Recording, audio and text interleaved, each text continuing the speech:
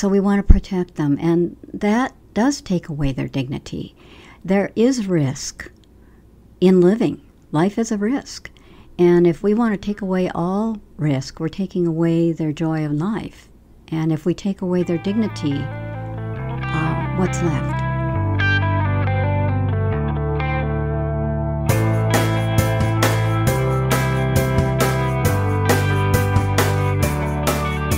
Welcome to Zestful Aging, where I talk with fascinating, talented, and inspiring guests who reflect on the adventures and challenges of aging and who are living their lives with vibrance and purpose. I'm your host, Nicole Christina, psychotherapist, writer, and fellow Zestful Ager. And if you like this podcast, you'll love my companion online course, Zestful Aging, Simple and Sustainable Habits for Health and Longevity. And now, as a thank you to my podcast listeners, I'm offering a $20 off coupon for a limited time. Just use the code PODCAST2018, all caps, at checkout. Find out more at NicoleChristina.com. Well, I have my Jack Russell Terrier Sparky beside me and my coffee in my hand, so let's begin. Carol Bradley Bursack is an expert on caregiving and elder support. She's the author of Minding Our Elders, which she calls a portable support group for caregivers. Her popular column, Minding Our Elders, has been running for 12 years. She's contributed to many other caregiving and dementia support books and is working on her second solo book. And Carol's been interviewed on national radio shows, including NPR's Talk of the Nation, and has been quoted in national media outlets, including the New York Times and the Wall Street Journal. Welcome to the show. Thanks, Nicole. I'm so happy to be here. You've been doing this a really long time. And I'm wondering what got you started down the road in learning about being a caregiver to elders? That's a pretty easy one. It first started when my neighbor, who I didn't know real well, but he was 100% deaf and in his 80s, at the time, early 80s, and his wife died. And my kids were still young, but it was one of these things where you just, how can you not help? You know, I asked him if he needed groceries, that kind of thing. That evolved into 5 years of basically being Joe's caregiver, because I would write, he would talk. We just learned how to communicate, and I cared for him until he died. And my kids were part of it, so it's really part of our history. And then shortly after that, my aunt and uncle moved to our area from out in Arlington, Virginia, because they had no children, and they were older than my parents. So then I had parents, in-laws, and aunt and uncle, 6. And gradually, people had health issues. There were deaths. I'll cut this a little bit short, but my dad had brain surgery. He'd had a World War II brain injury, and he'd done very well after he learned to walk and talk again, and lived a good life. But there was fluid building up behind the scar tissue in his brain in his 70s, and they were going to relieve that by putting in a shunt, which is quite successful and done frequently. Only something went wrong, and he came out of it with major dementia, just overnight. We had no warning, we had nothing. And at that point, there was almost no information for caregivers on dementia. Little was known about Alzheimer's. This was not Alzheimer's, but it's a type of dementia Alzheimer's is. And I had to learn on my own. And what I did instinctively was jump into Dad's world, because he was in a whole different world. And I had doctors who, at that time, were telling me, no, you have to bring him back to our reality. That was called reorientation. I listened to them, and as soon as they left, I did it my way. And eventually that became, not because of me, but because of learning on the part of therapists and people who worked with people with dementia, what they call validation. And now that is totally the way people work with someone with dementia or Alzheimer's, is we need to go into their world. But all these 10 years with Dad and then the other elders, one by one, kind of like dominoes, needing help. And I couldn't find anything online. There really wasn't much support. There wasn't support for family caregivers. Doctors didn't like us much. And so my book was a catharsis, and that began because I needed it, and I felt others did too. And then eventually my newspaper column, because I worked as a librarian at a newspaper, and it just grew. You know, I read the chapter that people can download on your website, Minding Our Elders, about your dad, and I was so touched by how tuned in you were with his needs, and some of them were nonsensical. Right, there was something about an elephant and something about and you being right there with him. Yes, of course, we're gonna, and you were taking notes, got to figure out how to get him this or get him a piece of paper or certificate or a letter. How do I get him what he thinks he needs? And it was very it's just it puts you right there. There's a sense of immediacy as you read that chapter. Thank you. I do get a lot of comments on that because Dad's is probably the most dramatic story, and he's on the cover of the book. And as I said, that was probably the real impetus behind the book, even though the others, the sheer volume of elders who needed me was also a great part of it. But with Dad, for some reason, I just knew. My analogy is you don't tell somebody who broke their leg, well, get up and walk and then you'll be okay. But for some reason, when it comes to brain issues, people just, pull up your socks and do it. And this man came out of surgery with a broken brain.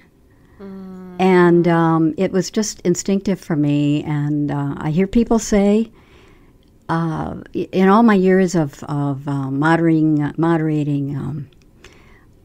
forums on elder care and the questions I get, and people will sometimes say, I was taught not to lie to my parents. And because with Dad, I'd say, oh, yes, we'll get an elephant for the new zoo, which happens to be a small animal zoo, and there's no way I could get one. But he wanted to help the zoo, and he thought they needed an elephant. And I could say that. I wasn't lying, not in my mind. I was being with Dad, and we were living in his world. And some people can, you can go black and white. You can say, yeah, but you're still lying. Well, now, go to real experts, the doctors, the psychiatrists, and ask them what they think, because they will agree with what I did. And that is that you're punishing somebody with dementia if you keep trying to make them do what they cannot do. We're supposed to have the brain that works.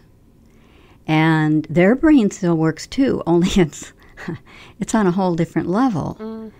And it's almost cruel to ask them to do that.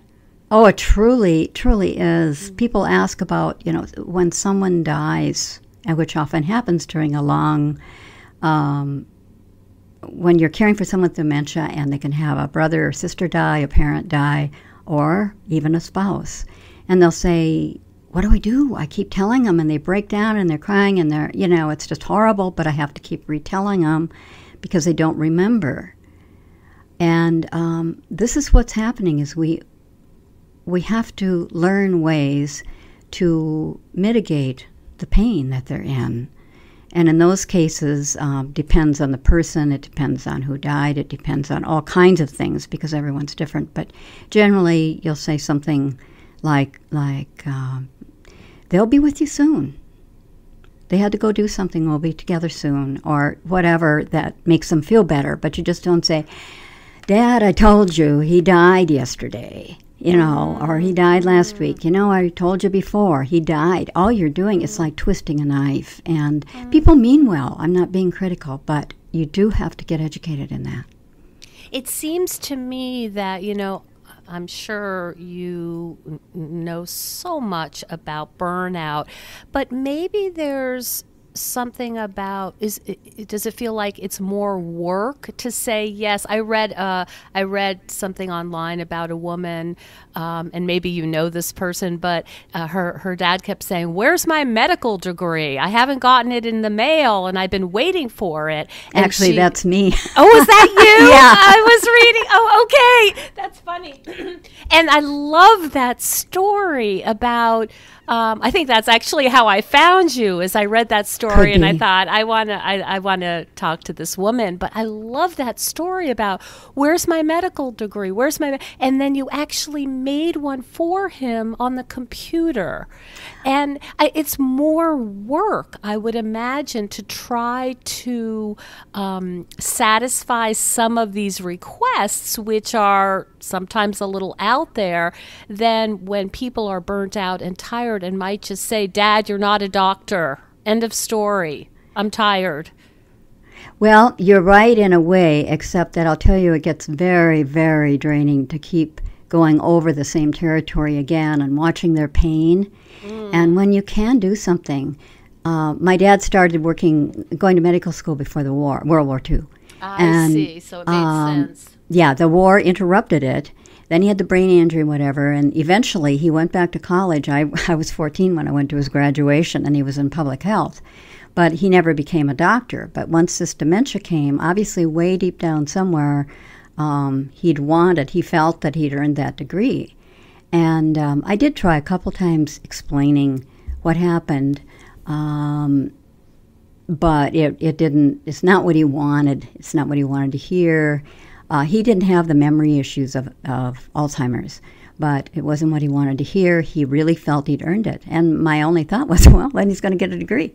Mm-hmm. And so I made him one. And what's really funny is years later, a psychiatrist who'd pop his head in the door once a month at the nursing home happened to have the head nurse, who became a real good friend of mine, with him. And he was looking at Dad's wall, which was covered not only with his real certificates and things, but with his certificate from Lawrence Welk for helping direct his band. That's another story. And all kinds of things, including his medical degree. And he said to Sarita, "I didn't know he was a doctor." And Sarita just smirked, and she looked at him, and then she pointed at me. And then he nodded, and he got it. And I thought, wow, I could have a second career here if it weren't illegal. But anyway. I love that story. We were talking before we went on about how it's very complicated. Caretaking of our loved ones, of our elders, is very complicated. And of course, we all know that it can be draining and tiring and drain our resources in many ways. But one of the things that I find my clients struggle with is if they've had a painful relationship with their parents or elders when before the illness or dementia or set in, and so there's a lot of ambivalence. There's, "I love you, I'm here to take care of you," but we've had a pretty tough past, and I still have some wounds from that. Could you talk a little bit about how to navigate that tricky relationship? This is a common question, Nicole, that I get for my column, but also as a moderator for a forum, is, we love the idea that there's all these happy, perfect families, but reality, as you well know as a therapist, is that most of them are more in the middle. And many of them have had types of abuse, some far worse than others. Sometimes it's verbal, sometimes physical, mixture, sexual abuse, and everything. And there are caregivers who write to me and they say, "I feel I'm an only child, or I'm the oldest child, or the only one here. I feel this need to take care of my parent now who is ill." And this may or may not be dementia. It just whatever is wrong with the person. But the verbal abuse hasn't gone away, and I don't know how much I can take. Or even if it's gone away, there are all these emotional scars, and I just don't know how much I can do. And what I do, because caregiver guilt is huge, even when you do everything you possibly think you can do right, you're going to blame yourself for everything. It just goes with the territory. And so these unfortunate people have that extra load. And I always tell them, do what you can, but you have to respect yourself too. And respect your past and respect your pain.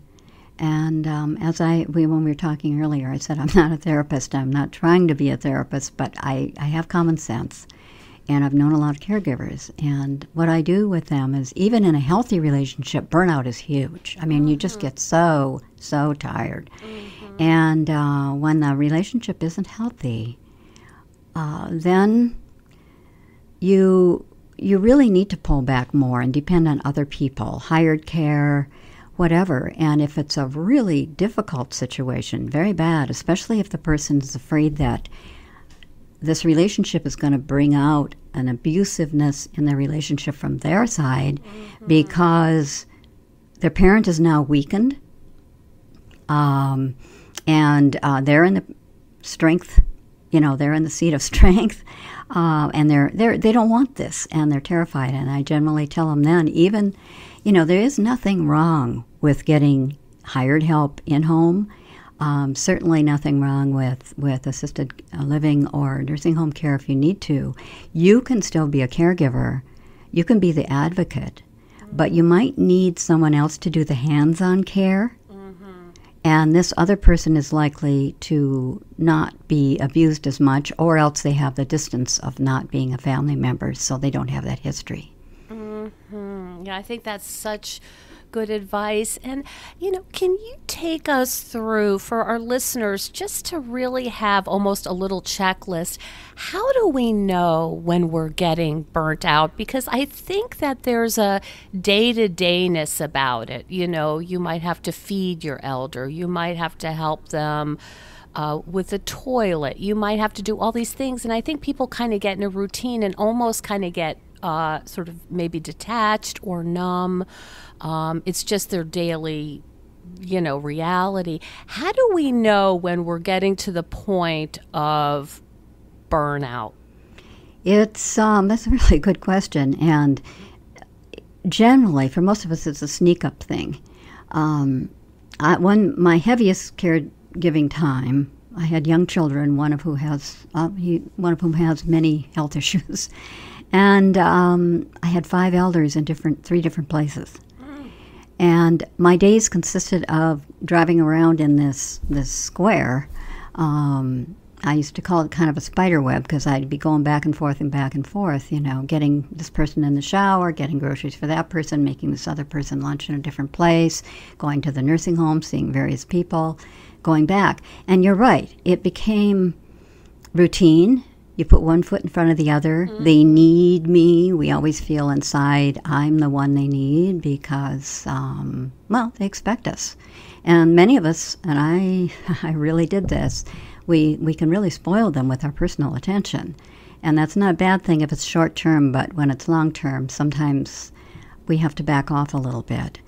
But the feeling of, I don't know how long I can do this. Or a feeling of a creeping anger when you have to, or overeating, and other stress coping things. Obviously, alcohol or drug abuse would fit into that, depending on the personality, which tends to be kind of the same as overeating, whatever the drug of choice is. Trying to numb yourself so that you can continue on. That's a huge sign. And not taking time to get yourself to your own appointments. You need a mammogram. You need your yearly exam. You need to see if say you have depression anyway.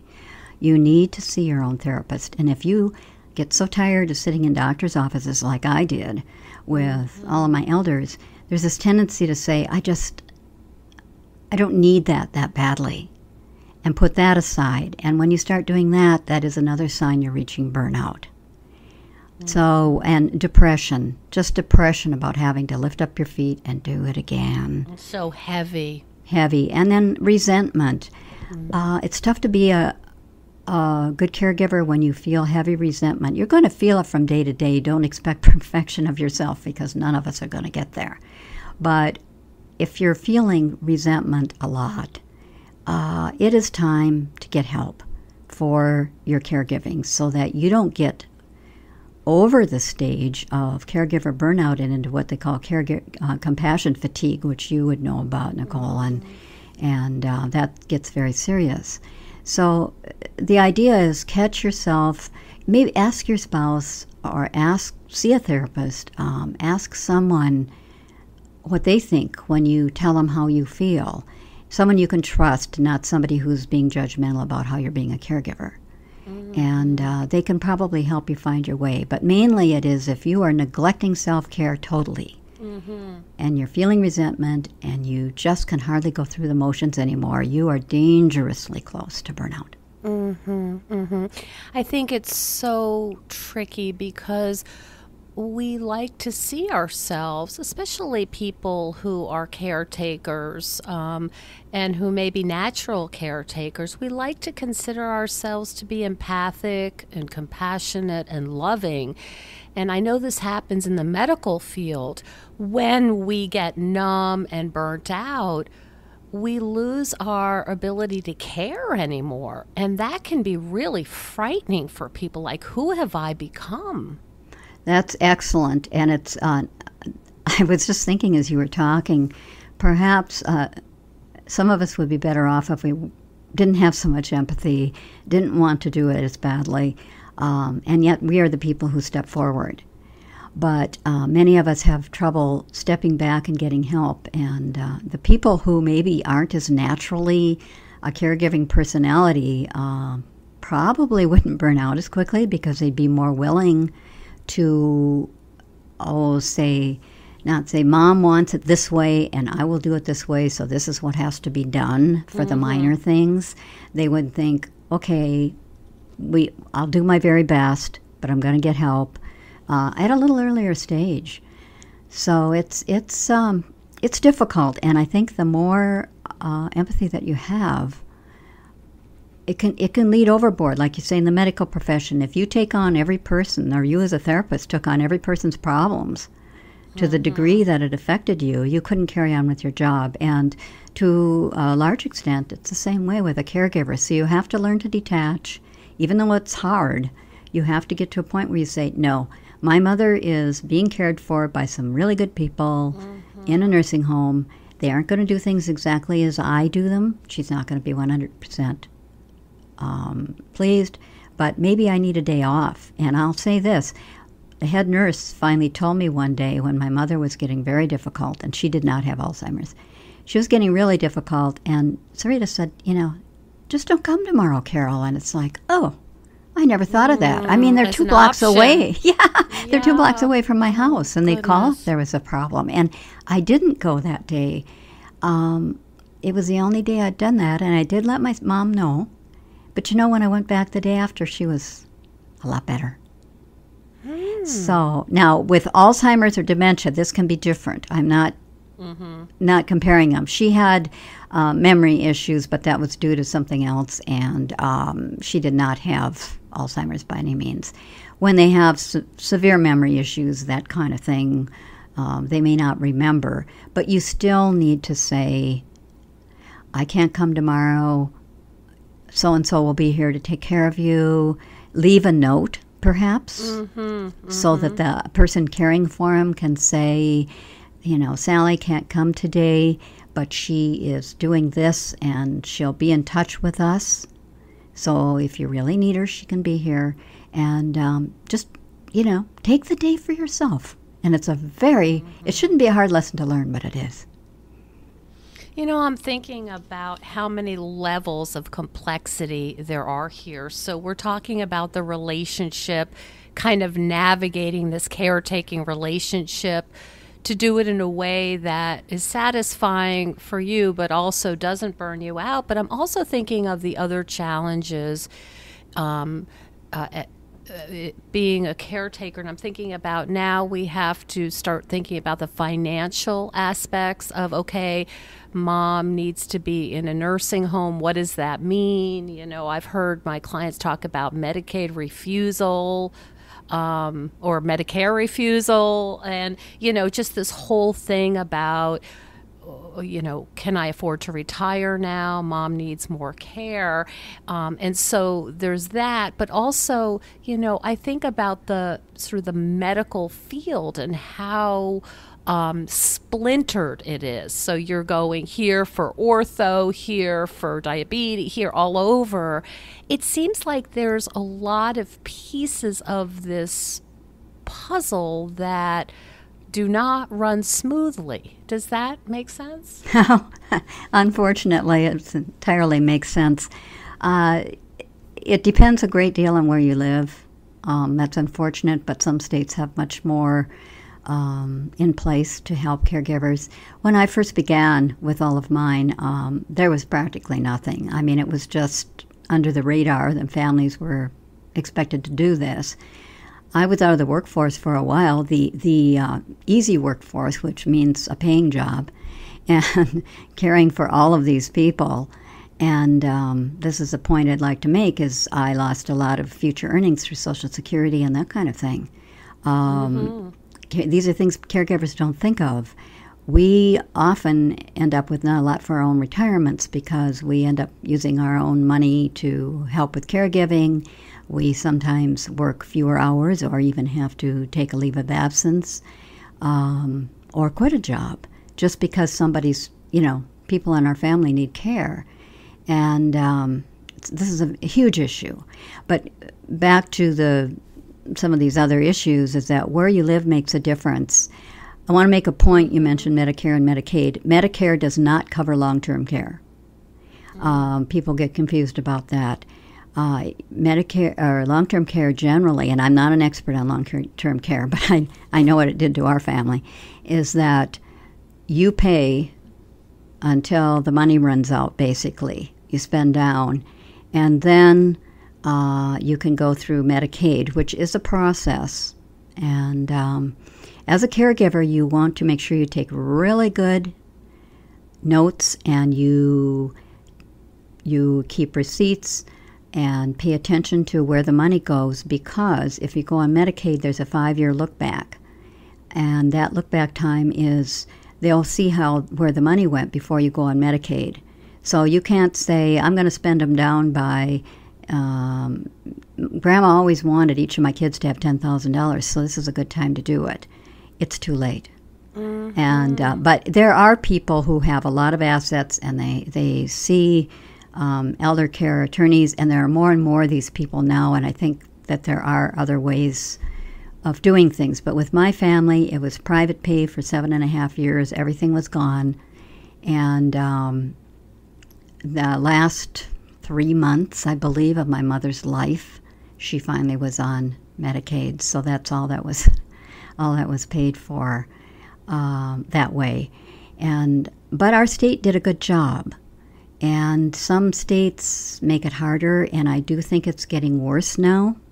Mm-hmm. There are more cuts, and also some states are just plain, they just don't do a very good job. And some places you're looking at neglect and abuse because of poor caregiver ratio and that kind of thing in homes. And so where you live, unfortunately, makes a huge difference in the kind of support you get. Mm-hmm. So while you're dealing with this relationship and all the emotional resources that it takes, and you may also be launching your kids, right? So right. You're doing the whole sandwich generation of, okay, my kids are still in school, maybe they're in high school, maybe I'm needing to help with that transition. If they're going to college, what does that look like? Taking care of the elders, the resources, and then trying to navigate the medical system, which is a complicated mess. As we know in this country, it's just, it's a disaster. Yes, it is, and that was part of your last question as well, was that it's going to all of these doctor appointments and all of the things that they need, and deciding things like I could tell my mom was probably developing colon cancer, and she, at that point, her brain was working fine, and I said, what do you want to do? And the doctor suggests a colonoscopy, and she said, I know I can't take the surgery for a cure, so what's the point? And I'll say, I'll do whatever you want, Mom. But, for her, she did the right thing.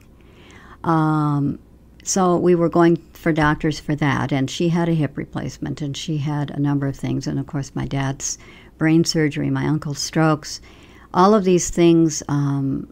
My dad had skin cancer that we weren't worried about cosmetic issues, but there were things that we didn't want causing pain.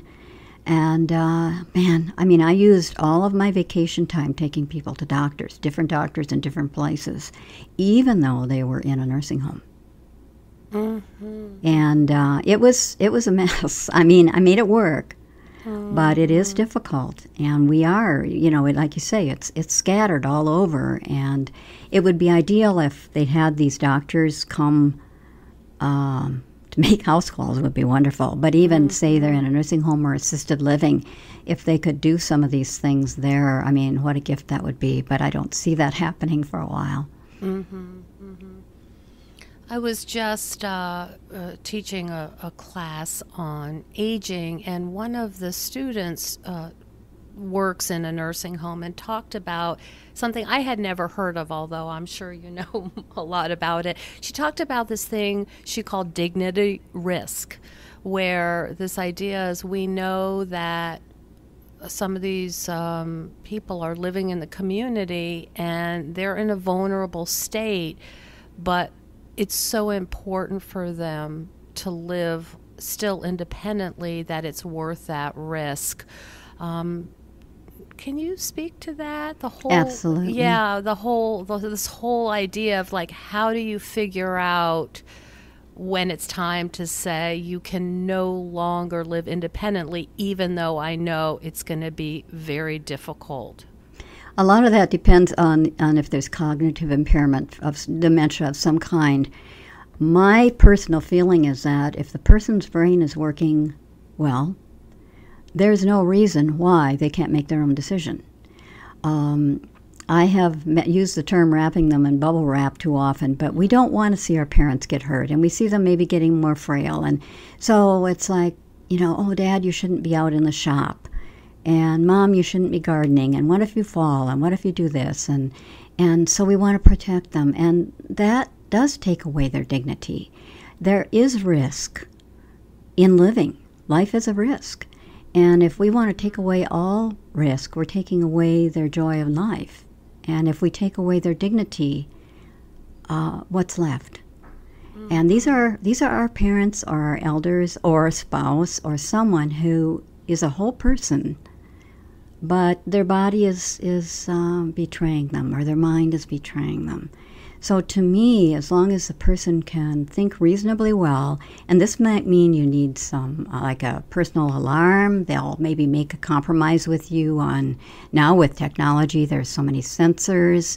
There are many things that can be done around the house where they can have, everyone can have some sense of safety. You could maybe, even from your smartphone, keep track if you sent something up with the proper sensors. There's tons of stuff available. However, they are left with the dignity of living on their own because that is their choice. Now, some older people or people with illnesses feel safer in a good assisted living or somewhere where they're in a community, and that's perfectly fine. It depends on the person. But dignity is, to me, more important in many instances than perfect health or anything else. And I do feel that elders should be, they're people, they're human beings. They need to be able to make their own decisions. Now, when you start getting into the really advanced stages of dementia, you may need to have someone come in the home, someone live with them, or eventually sometimes you just have no choice but to move them to a memory unit simply because it's so incredibly risky, burning the house down, things of that nature, that even for other people, just like taking away the car keys, which is the worst, or one of the worst things to do when it comes to dignity. But you can't have somebody driving who can run over the neighborhood kids without even knowing it. So sometimes you do have to step in and be the bad guy, and it's really, really tough. But when you can, even if it's a little bit of a risk for your elder, go for it. They need that. You know, I'm thinking of a client whose mom does not want to take insulin anymore, and she's very clear. She doesn't like the needles and all this, but it's so difficult, I think, to decide, can she truly comprehend what the consequences will be if she does not take insulin? And that's where it gets so difficult, I think. You don't really know if, depending on, of course, the cognitive level of impairment, but if generally things are pretty good, how do you honor their, personhood and say, okay, if you don't want to do the insulin anymore, you don't have to, knowing that that's going to be a medical crisis? I think diabetes is one of the most difficult things to work with because, again, you've got the insulin, but then if they have their insulin and don't eat, you've got a problem. Well, often they don't want to eat. I've seen a little bit of this, so I didn't have to deal with it. So I really, really feel sorry for people in that situation. But overall, my feeling is that sometimes people just plain get tired.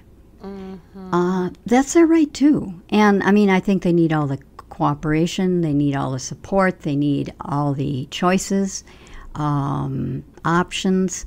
In this case, if the cognitive functioning is still good, I could see making a pro and con list, printing it out, and just saying, please keep taking your insulin for a few days while you comprehend this, and then we'll talk about it again.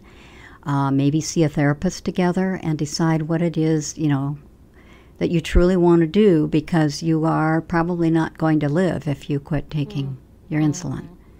But in the end, there is a certain amount of choice, and I have to say that they're going to do what they're going to do, too. If you are not with that person 24 hours a day and you say, did you take your insulin, and they're tired of being nagged, they're likely to say, yeah, sure.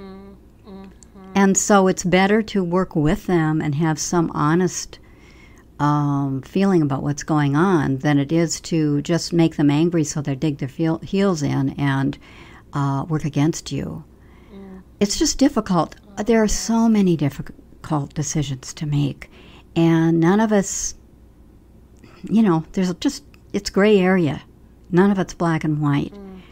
The insulin thing, again, I would definitely talk with a doctor, see if there are options other than the insulin or some way without the needles that could at least help in some issues. But there's just so much gray area that that's why caregivers can use a therapist themselves, believe me. Oh, I can see that with my own clients. And who are we to say that our elders should be prolonging their life? Exactly. Who are we to say? Is it for us or is it for them?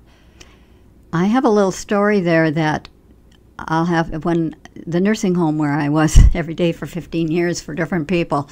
I naturally got to know the staff very well, and sometimes I could read their visual signs, even though they didn't cross the line in telling me about other people. But one day I walked by, I was going to my dad's room, and the man across the street, I could hear this rasping and this horrible labored breathing and everything. And I talked to the nurse and I said, what's happening? And she said, he was dying last night, and he was in the 90s. And she said, the family said, no, we're going to wait until God takes him. And they insisted on a tracheotomy and a ventilator. And so there he was, struggling, making these horrible sounds. And to me, that was for them, not for their dad, who'd lived a long life and was dying in a natural manner, they couldn't let go for whatever reason, and I'm trying not to judge that, but to me, I guess I'm judging it if I say that was selfish, because to me it was. We have to look at whether we're doing it for ourselves. I mean, your question was so wonderful, because we have to look at whether we're doing it for ourselves or for them, and they do have a right to decide how badly they want to struggle to continue to breathe if their quality of life is going downhill. It's so difficult. And I'm just going to guess that because you have been steeped in this for so long, these experiences have influenced your own choices in terms of your healthcare directives. Oh, yes. Do you want to talk a little bit about that? Sure. I was writing in my column all the time about how important it is to get all of the legal documents in line, and I had never done it. And finally I thought, what a hypocrite. So I made myself do it. And, my kids were the ones who were uncomfortable with it, because it's like, we don't want to think about Mom dying. She's healthy. She's running around here. We can't imagine that. And I told them, we're going to get these things signed, and then we can get on with the business of life and forget about it. But I have to say, and sometimes I think they get tired of hearing it, they're over on Sundays a lot, and, because of what I do, I tend to speak of life and death in the same breath as what are we going to have for supper. And, sometimes they roll their eyes. They're kind of like, Mom. In fact, I've been known to have Alzheimer's pop out of my mouth when I'm using another word that starts with A, just because it's what I do for many hours every day, 7 days a week. But my kids know, and I've got it written down, but I remind them until they're sick of hearing it. I don't want that. When my brain goes, if I am not me, this is my choice. And, I can handle, say a hip replacement. I can handle physical pain. I can handle a lot of things. But if my brain goes, because my joy in life to relax, to whatever, is reading. And I saw my dad, through no choice of his own, he was the same way. He couldn't read because his brain was damaged by the surgery. And, of course, he had no choice. Dad would never have chosen those last years of his life, but he had no choice because that's what happened. And I'm only too aware it could happen to me. But if there is a way to say, just let me live my life till I'm gone, rather than prolonging it, do it. And I feel strongly. I mean, I'm not one of these people who's got a real strong personality and Mom wants this and that. But they know there's one thing I feel strongly about, and that is, do not extend my life beyond what is natural.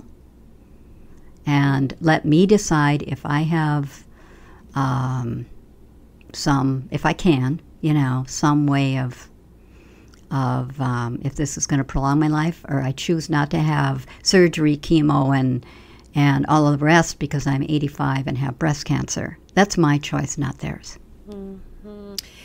I've just been thinking so much about this lately because I've been interviewing different people who work in different aspects of this. In fact, I just interviewed Alua Arthur, who's a death doula, and she talks, that's her job. She goes in and she sort of helps the person and the family plan their death. And it sounds dark, but my experience getting the 5 Wishes document was that it was strangely liberating. And it's hard to describe because it's so strange and weird.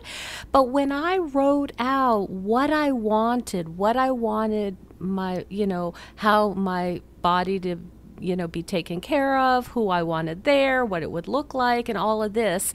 And it had like my stamp all over it, having to do something with the woods and my dogs and my friends, my husband, all this stuff. There was a way that it was like a relief, and now I could really focus on, and I'm alive, and I'm going to make the very most of it. Did you have that experience? Oh, absolutely. It wasn't even so much the actual signing of the papers and all of that. It's just because I've attended many deaths myself, and we've had hospice care for both my parents, they were just so amazing. You know, I loved working with them, and they were just, it was great. And I have noticed, by the way, death doulas are becoming, I mean, maybe they've been around for decades, I don't know, but I know that it's becoming kind of a new, more high-profile thing, and it sounds wonderful because the process of dying, our culture has made death a taboo to talk about, and that's so sad because death is part of the life cycle, and it's going to happen. And when I was holding my dad, when he took his last breath, I felt the spirit leave his body. I mean, it was the most amazing thing. And when my uncle died, I was sitting with him, and it was so peaceful. It was beautiful. It was a beautiful experience. And so I've learned, I don't know how afraid, you know, I think when you get older, through the years, you become less afraid of death, most people. Maybe we're more realistic. Maybe we've witnessed more death. Pain, yeah, most of us don't want that. But the actual death process, we become more at peace with it. But I do think doing what you said and the 5 wishes is a wonderful way to go. Filling out the forms, thinking about it, yeah, this is part of my life, and I get these choices if I'm given a choice in how I die, don't have a stroke or an accident or something that kills me. I have told them what I want, and this is what I want, and I've accepted this is part of my life. And so I just think really looking at it, learning and absorbing the fact that death is part of the life cycle. We're all going to die, so we may as well absorb the fact that we can have some input in how we do it if we're fortunate. And the gift that really gives our loved ones. Oh. So if they're in the hospital with us or if we're ill, they don't have to also then say, well, does she want this, or should we do this, or we don't know. And the doctors are really about, let's do everything we can to keep this person alive. And that may be running counter to what the patient wants and what the family wants. This brought to mind a book that actually I'll recommend it to you, and I almost never do this. But Dr. Kevin Hasselhorst wrote Wishes to Die For.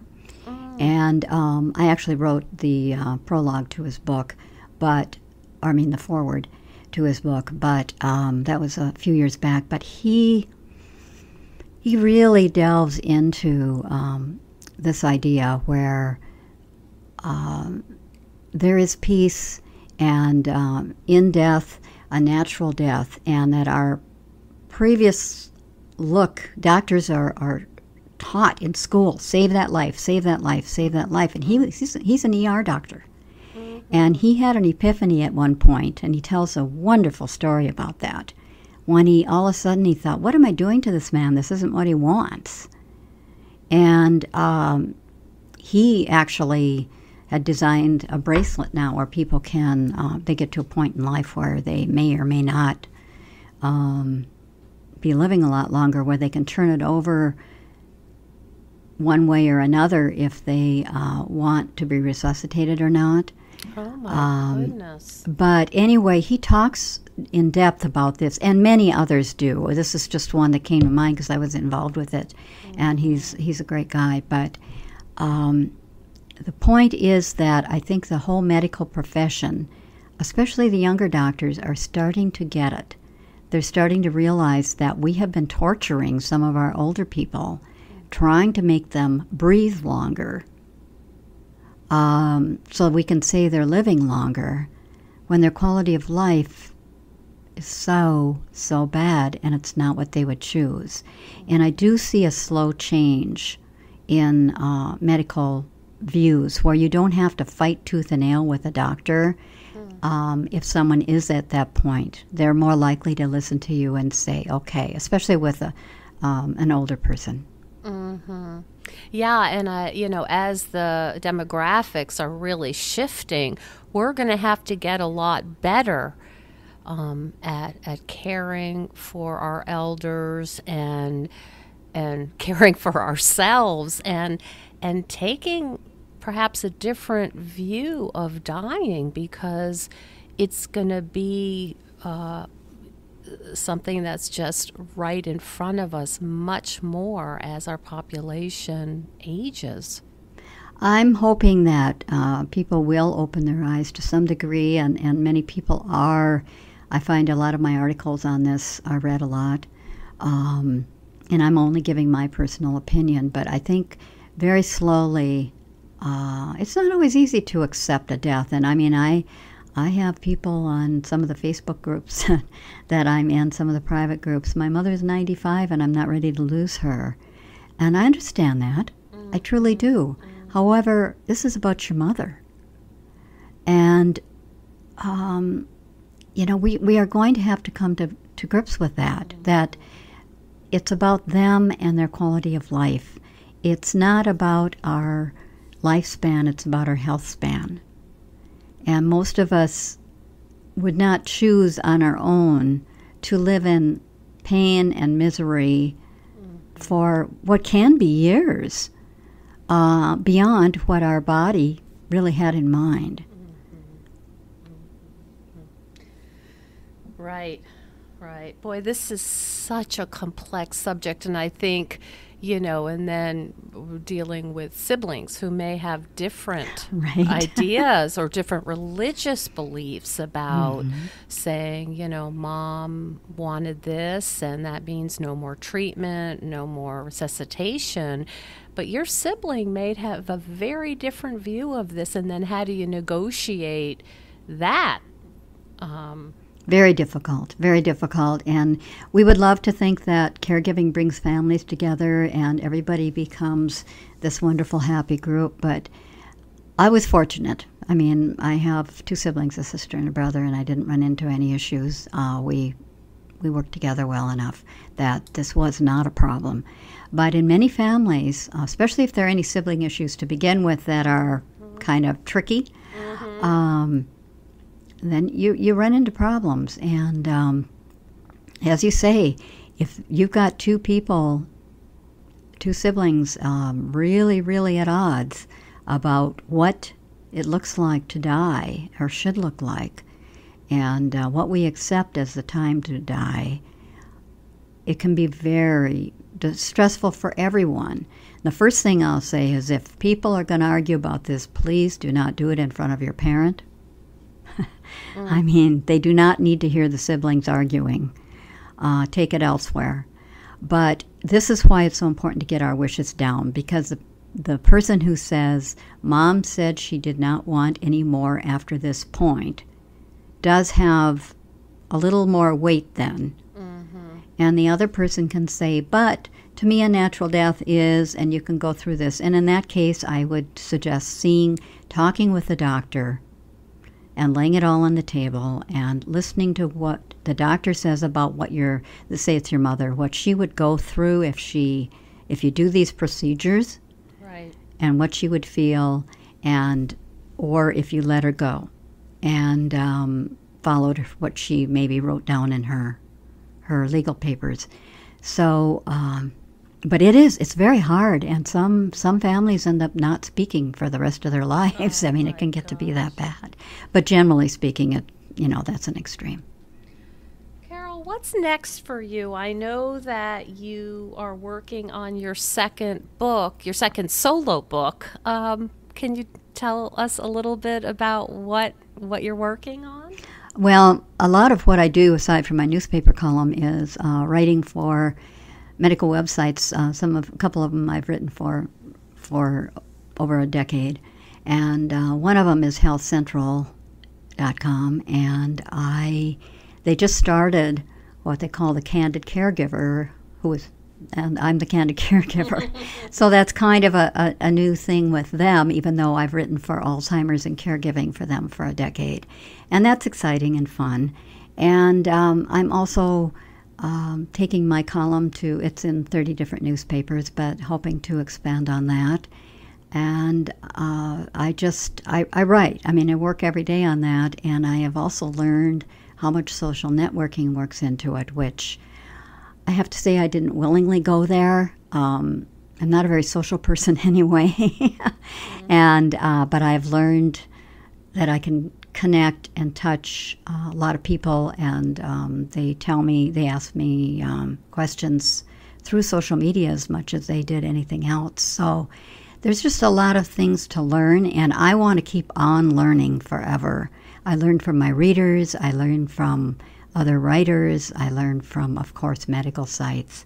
But I want to take all of that and just, it's follow where it goes is kind of how my life has always worked. I've ended up in some pretty strange places doing some unusual things I hadn't planned, and I kind of expect that's going to be the rest of my life. So wherever it goes, it's okay.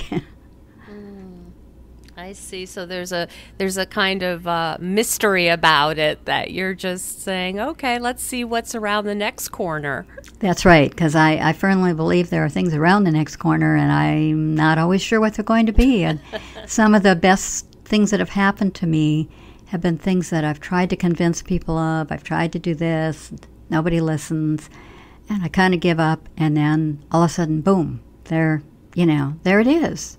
Maybe in a little different form than I thought, whatever, right. But it's another path to follow, and I do want to write another book. I was always going to be a novelist. Well, I ended up in all of this caregiving venture of all of these decades purely by accident. It's where life led me. It was, as I was talking to someone one day, and they said, I don't know how you do it. And I said, I didn't choose it, it chose me. Mm-hmm. And so that's kind of, I guess, the way I have to look at my life now is, not that I don't have any input and preferences and whatever, and I will certainly go with that and the things that I enjoy doing, the things I love doing.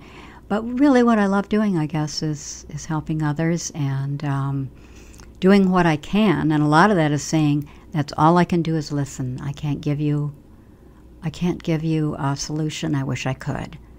But I can listen. And I get a lot of gratification from that. So I'll keep doing what I'm doing and then see what else happens. Somebody else wants me to write for them. Another opportunity comes by. I'm a freelancer, so that's what I do. Mm-hmm. And any last words of wisdom for our listeners as we wrap up? Try and take care of yourselves if you're a caregiver. Try and enjoy life. And remember self-care. If you're a caregiver, great. If you're not a caregiver, you still need to remember self-care. We live in this crazy world where it's do, and I really think that I've always needed time to be. And I've needed more alone time than the average person. I'm aware of that. Have to be careful not to become agoraphobic since I work from home. Right. It's a different kind of world, yeah. Yeah, it truly is, but I love it. And but I feel like we need more time to be, and if that means you like to walk, you like to go jogging, you volunteer, whatever it is, but don't make yourself so busy that you have no time with yourself, because the older you get, I believe, the more you can benefit from time of the perspective of age and why your life has unfolded the way it is and how it may continue to unfold. So we do need that time to just be. Yes, amen on that. Where's the best place to find you, Carol, for our listeners? Where would you send them? mindingourElders.com. Okay. If you go there, there's a link to my blog, which is Minding Our Elders blogs with an S.com. That posts something new every day.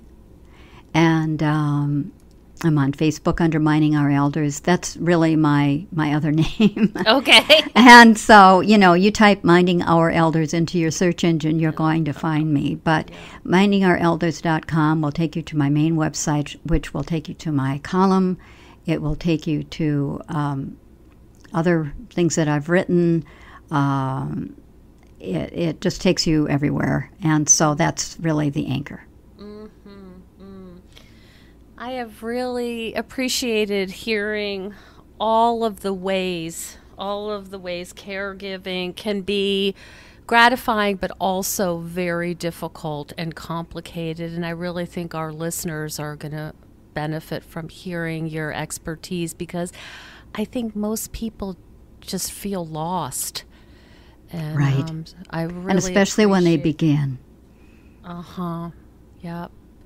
Yeah, and so you provide so many resources for them, and I've, in the sense, like, I've been here before and I can anticipate what's going to be tough. It's just, I think it's so important for what might be one of the hardest jobs in the world.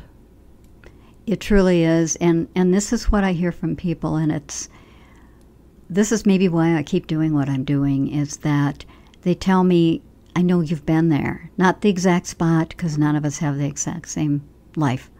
But you've been there and you get it. And, people can have a lot of training and a lot of education and be terrific, and this includes neurologists and all your doctors, and we need them desperately. But sometimes we just need to talk to another caregiver.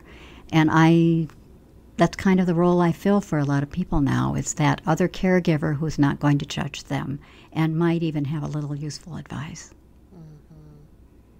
Yeah. Thank you so much. Well, thank you, Nicole. It's been delightful. Thank you so much for joining us on Zestful Aging. I love to hear from my listeners, so send me an email at NicoleChristina.com and tell me what you'd like to hear more about. I would also greatly appreciate if you could hop on iTunes and rate the show. Ratings help other people find the podcast so I can share all these good, juicy interviews with others. I would also invite you to become a patron of the Zestful Aging podcast. Hop on over to patreon.com/Zestful Aging and consider making a small donation. You will be eligible for insider-only goodies and behind-the-scenes information, and it'll help you feel good knowing that you're contributing to the Zestful Aging podcast. I'll look forward to sharing more juicy interviews next week on Zestful Aging.